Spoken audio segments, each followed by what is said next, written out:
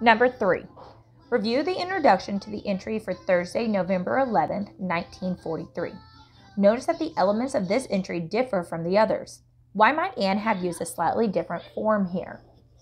Okay, so the first thing you need to do, guys, is do exactly what it tells you to do. Review the introduction to the entry for Thursday, November 11th. So the introduction is going to be at the beginning. So the introduction for that says, Dearest Kitty, I have a good title for this chapter, Ode to My Fountain Pen in Memory. Okay, so this starts off almost as a book chapter, guys, but we know that this is a diary and not a book chapter.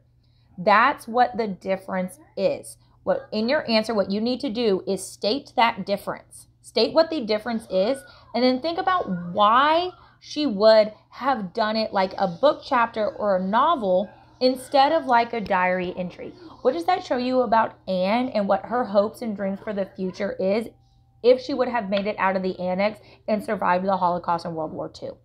Be sure to write in a minimum of 3 sentences and use evidence from the text to explain your answer.